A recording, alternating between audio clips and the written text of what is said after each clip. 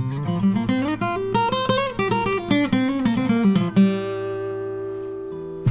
have a confession to make.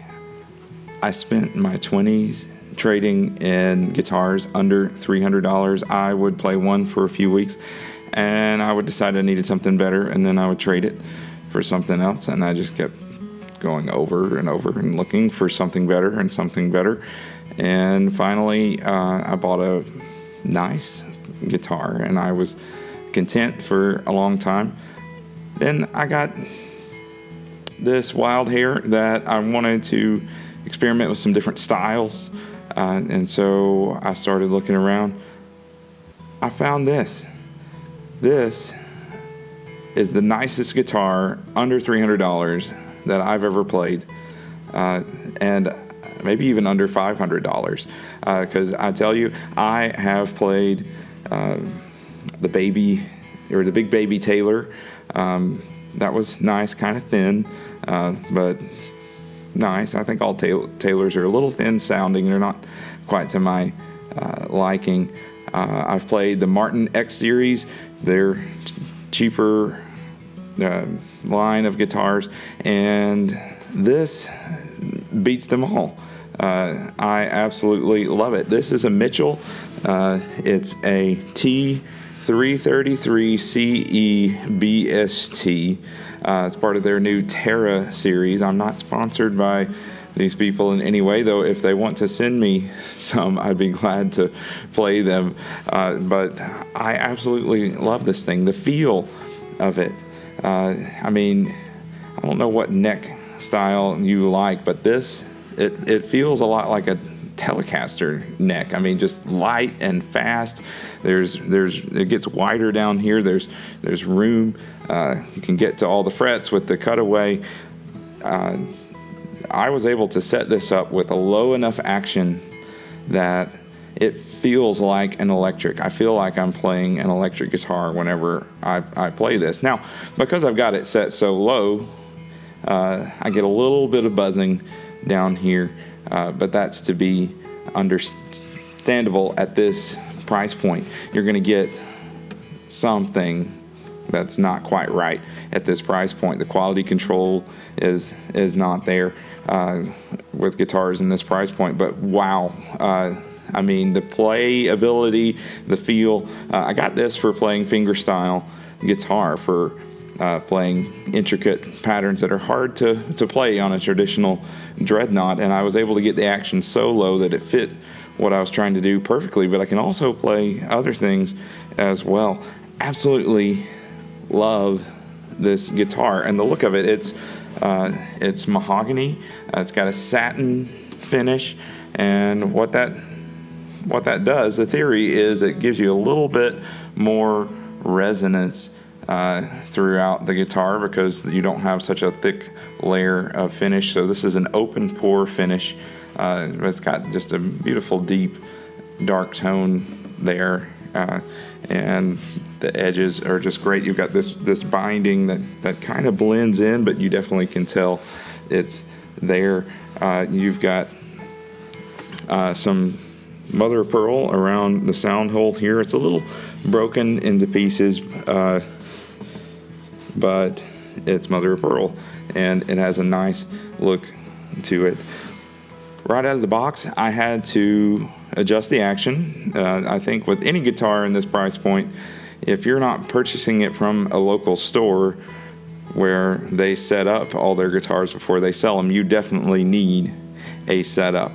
For any guitar you buy, you really need a setup. And so if that's not something that you're willing to do yourself, then you're going to have to spend a little more money. But you can look up how to do it.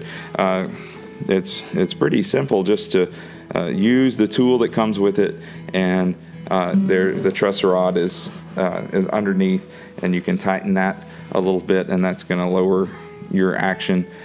You can mess up a guitar if you don't know what you're doing, or if you go at it a little too aggressively. So I would recommend leaving it to the professionals, or taking some time to learn how to do it properly. But under $300, something that sounds like this. I looked for a long time before I found this. Now, I haven't played every guitar under $300 that's out there, but this is the best one that I've found. So if you want to hear it in action, I'm going to play a few riffs here. You can hear a couple songs, demos that I've recorded of original songs that I'll put in the description, or you can subscribe to this channel and you can see some of those. I'm going to be using this guitar. I bought it to play fingerstyle, but also to have a nice campfire guitar. I'm finding that's a good excuse for me to just buy something else, right? Oh, I'm needed as a campfire guitar. I don't play around the campfire more than once or twice a year. So yeah, it's really just a cover story. But it was money well spent. So if you're brand new to guitar, this is an excellent starting point. It's easy to play. You get a really good sound. You got Fishman electronics. You got a tuner that's built into it, so you can tune on the fly. You got a decent piezo sound plugged in. I don't think any acoustic guitar sounds great plugged in. I run all mine through the Fishman RS Spectrum, the direct input there, and it's an imaging system that makes it sound a lot more natural, but that's another $300. But anyway, this will get the job done if you have a PA or an amp that you're trying to play through, but it sounds really good just mic'd, or just playing around the campfire. So let's take a listen as to what this sounds like.